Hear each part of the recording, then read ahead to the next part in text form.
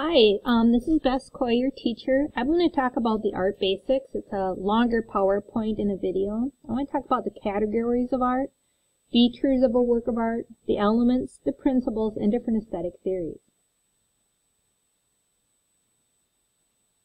There's three different categories of art. So if we had art, we could divide them into three different categories based on if it's realistic. Like this looks pretty realistic. It wouldn't have to be a realistic painting. It could be a realistic sculpture, so it has realistic qualities.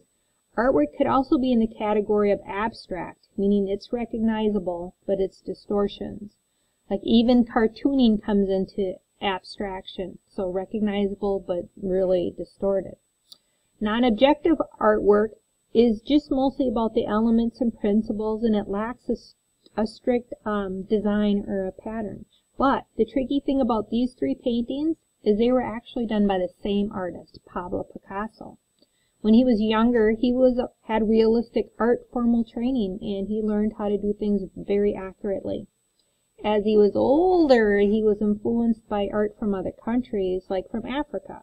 So then he pioneered a whole style of art based on cubism, meaning he liked things to look fractured, have multiple points of view. You could see the strong line quality like you would actually see in an African mask. And he took cubism that he pioneered so far, it was almost analytical, meaning it was hard to see anything at all. But if you look closely, this is a person. Here's the head, the shoulders, down into the elbows, kind of a torso here. So again, artist was Pablo Picasso, but he did all different categories, whether it was realistic artwork, abstract, or non-objective. So I've talked about art a little bit. Fine art actually has three requirements for something to really be considered fine art, not just like a craft project. Fine art needs to have subject matter, meaning what is it? What do you identify with it? Is it a portrait, a landscape? What is it? Composition is your arrangement. That means your whole entire plan about what you're going to be doing visually. Composition could be a written composition, a musical composition. For us, it's a visual composition or a visual arrangement. Fine art also must have content. It is some kind of message. It's something the artist is trying to tell us. A lot of modern content could be controversial. It could be educational. It could be political. So fine art has to have those three requirements, to be considered fine art.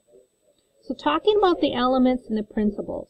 The elements are actually the building blocks of art. It's our basic language of art. They're called the elements of art or the elements of design. It's the same thing. They're the basics. They're line, color, value, form, shape, texture, and even space. The principles of design organize the elements for different effects. They would be unity, balance, emphasis, contrast, pattern, rhythm, and movement. Lines are first element we're going to talk about, and we're going to talk about it for quite a while because it's very useful. You can see lines that were painted by this Norwegian artist. His name is Edvard Munch. It looks like Munch, but it's Munch, and he painted the screen. He used lines that are diagonal lines, curvy lines, wide lines, thin lines. He used line to really symbolize emotion, and he wanted his work to show emotion. In fact, that's him right here. This is his self-portrait back in the day. So he was actually asking himself this question. Why am I not as others are? Why am I not as other people are? Actually, there's two people on the end of this pier.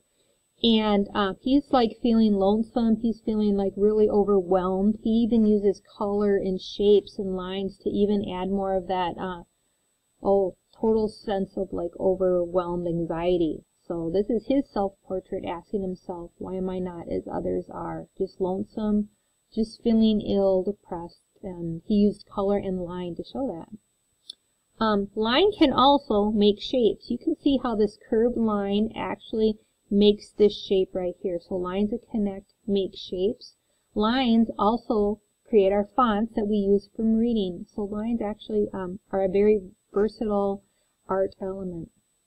Lines and points work together. Now, if there's only one point, a mark made on a blank page, there's something built into the brain that wills meaning for it. It seeks some kind of relationship or order. If there's 2 points, immediately the eye will see a connection and see a line. So what you see right here is even if you just see 2 dots, you're going to see a line. If you see 3 dots, you're going to start to see a triangle. And a lot of time advertisers do this as well. If you're seeing 3 points, you're automatically, again, going to see some kind of triangle, and it's called gestalt or grouping. And all that means is you're starting to see things that is like this invisible triangle, just created with dots that make the lines. So dots and lines work together. It's almost like geometry. We're still talking about line, and now we're looking at lines that become combined, as in this illustration from Leonardo da Vinci's sketchbook. You can see lines that create the shapes and the form and the patterns. All that is created by line. And you can even see lines used when he was writing his journals in his sketchbook.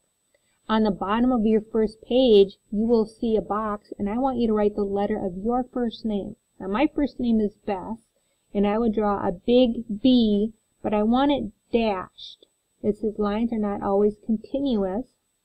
They can be implied. So I want you to write the letter of your name with dashed letters for there. And it reminds us again, lines don't have to be continuous. As we're still talking about line, I want to look at line as you see in architecture. We're going to specifically talk about horizontal lines. And horizontal lines are like our horizon that go from side to side. Horizontal lines suggest a feeling of rest. Objects parallel to the earth are at rest in relationship to gravity. Therefore, compositions in which horizontal lines dominate tend to be quiet and restful in feeling. One of the hallmarks, meaning characteristics, of Frank Lloyd Wright's architecture, his style is strong horizontal elements which stress the relationship of the structure to the land. So how would he do this? He built this house actually out of local materials. He has lots of windows. He actually built it over a waterfall. So there's places in this house that you can look outside, but you can actually look down through a clear floor in certain areas and actually see and hear the waterfall. So he wanted you to feel so calm and at rest with nature. It's all about putting you in nature.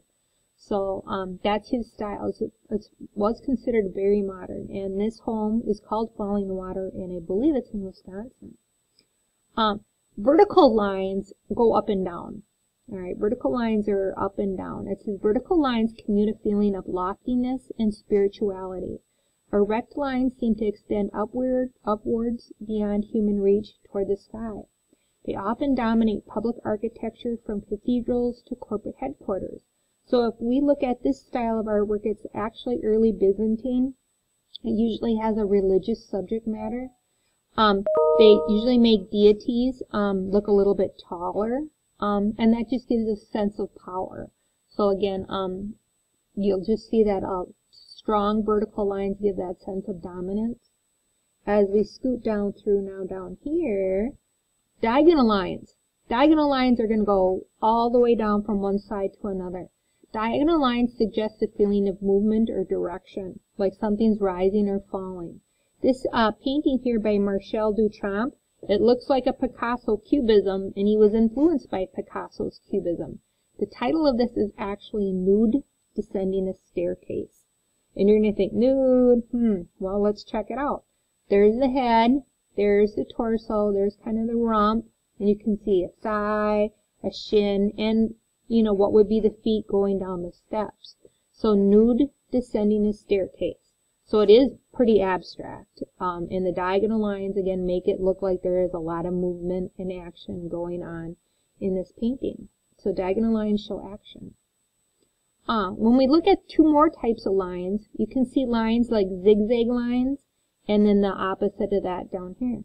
Zigzag lines show confusion, anxiety, electricity. They even symbolize mountains, like in this design that you see right here. So they just give you that sense of something's happening. Lines have emotion too, like you see down here in this painting by Franz Mark. He was a German artist, one of my most favorite artists.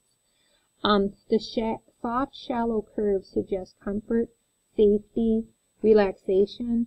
They are somewhat sensuous because they look like the curves of a human body. This painting is abstract too because the horses aren't really blue, but he used blue as symbolic color to mean something to him. So Franz Marc, just a really innovative German artist, right around the time of World War I. This painting is actually in Minneapolis at the Walker Art Center, and you can actually go see this painting, and it is absolutely just gorgeous, glowing with color. And it's also one of my favorites because of all the curved lines. It's just a very gentle, graceful picture, or painting. So this is all about line. Now we're going to start talking about the element of value. Value is lightness and darkness. When you're in a drawing class, you do value with a pencil, lights and darks, or with charcoal. In painting, you could have black and white paint and mix your values of lights and darks.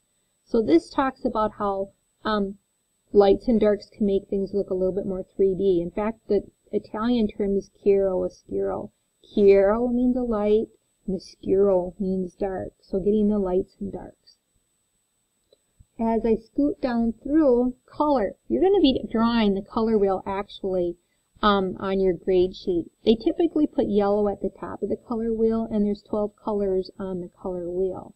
And this same poster is hanging up in our classroom.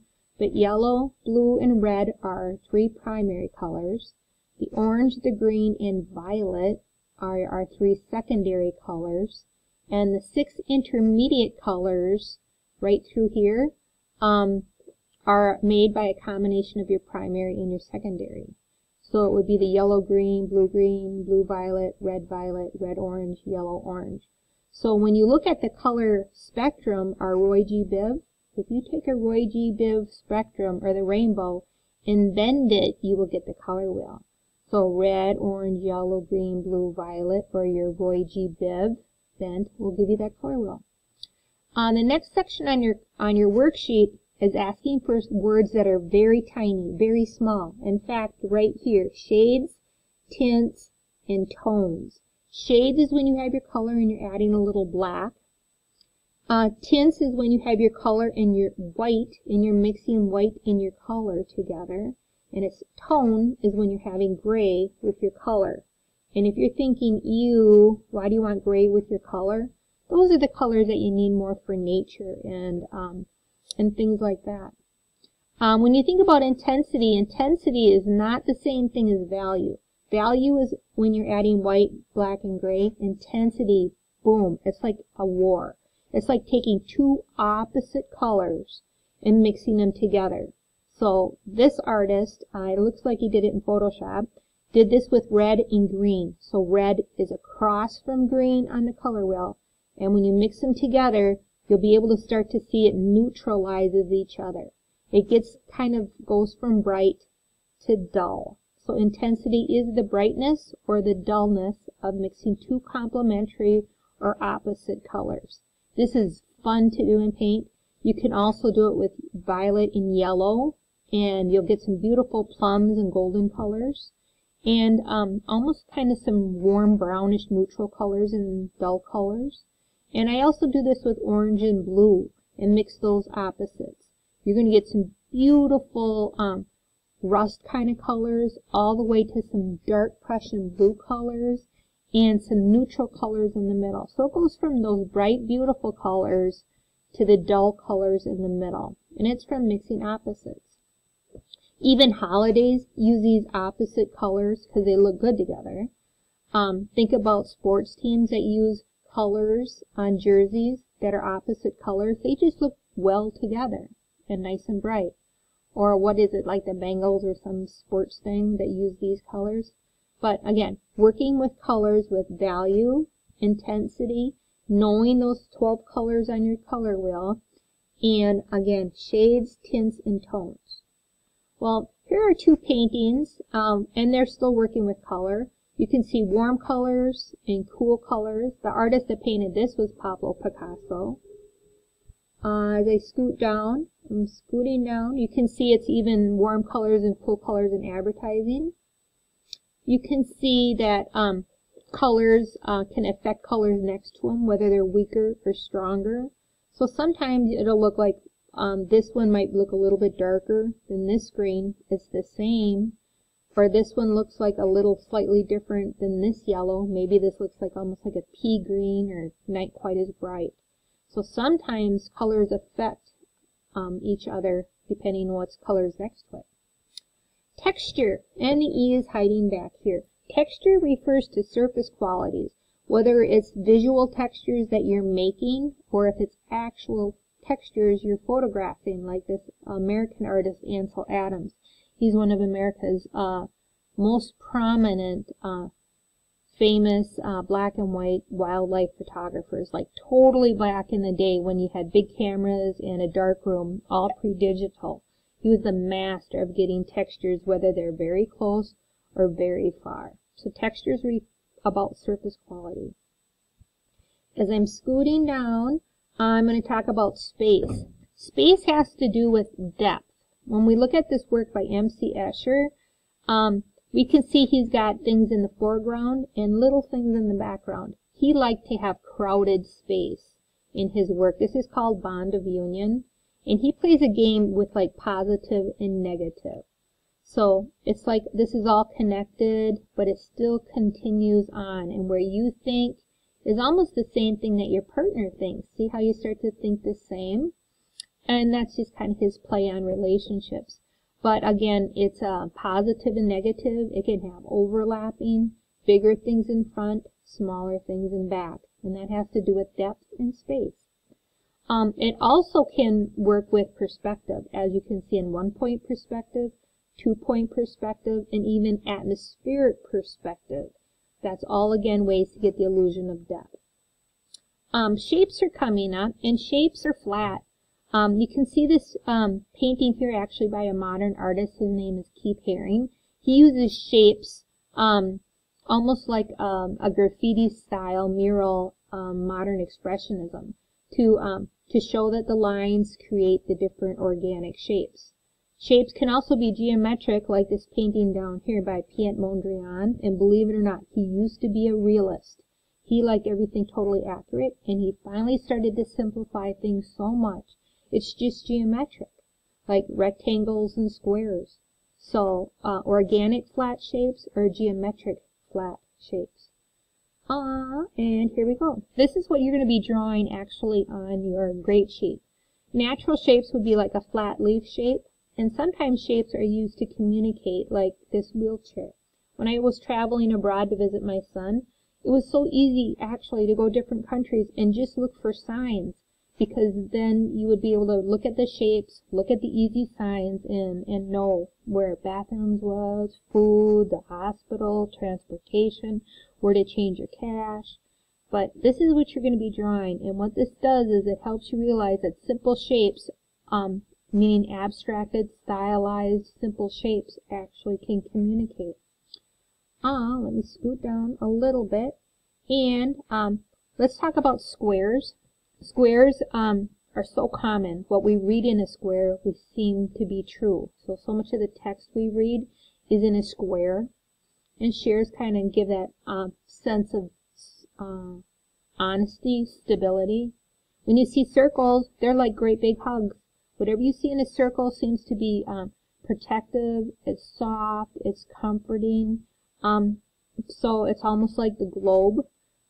So circles suggest and give that shape, gives you a sense of something that's protective. Triangles, because they have so many diagonal lines, are all about action. And sometimes they even point the way for readers to look. This is what you're going to draw on your grade sheet. This is shapes. Shapes are not always created by forming lines. These shapes are actually faces that create the vase. So it says, do you see a vase or two faces? So it's almost a battle between what's the positive and what's the negative area or shapes. Alright, it's actually called a figure-ground relationship, and a lot of artists would do this on purpose for you to start to look at shapes that actually create the lines. And let me scoot down one more and talk about form. Form and volume. Form is more three-dimensional, like height, width, and depth, and shapes are more two-dimensional, which is like this square. Our challenge is to learn how to make geometric shapes start to look like three-dimensional form. And you can see that's what we would be doing in a drawing class, whether we're doing it with highlights and shadows. And space again, let's go up to here. Space can also be considered positive and negative. Whether you see the space of this chair, which is a classy looking chair. I like the curved lines. I like the little openings. They're not buttons, they're like openings that you can see through. So space is considered positive or negative, and it also is about foreground, middle ground, background. So the first part of this video is all about the elements. The second part of this video is going to be all about the principles of design.